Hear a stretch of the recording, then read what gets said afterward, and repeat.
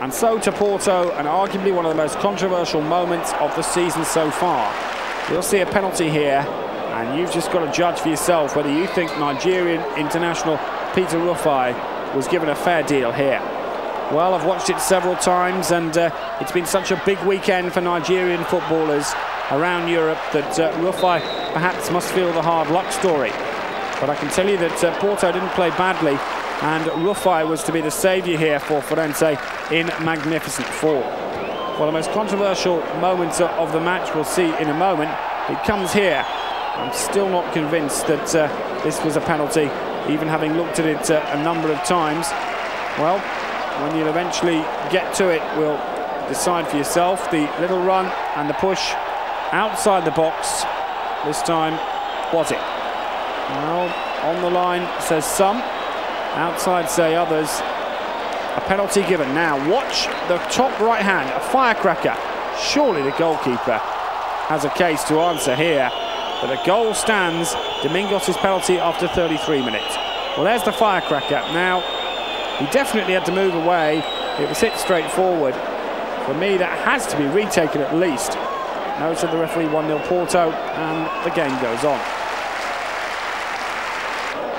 Certainly that affected Farense, but Porto bombarded the Nigerian keeper, and under Bobby Robson they must now feel that the championship is within their grasp. 5 games to go.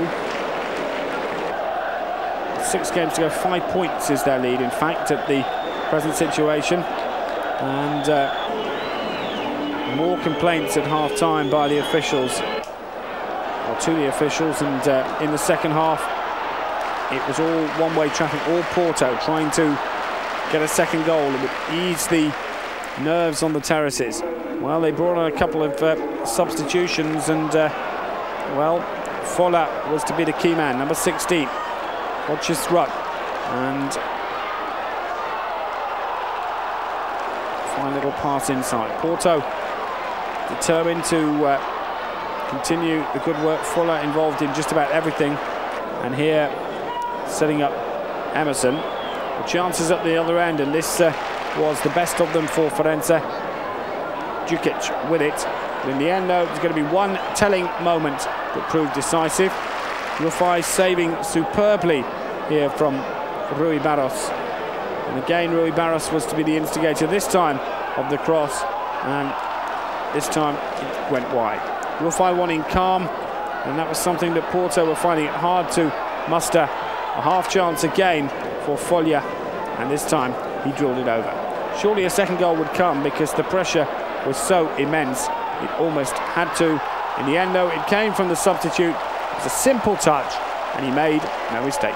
Porto winners by 2-0 in a match that we remembered for the firecracker that went off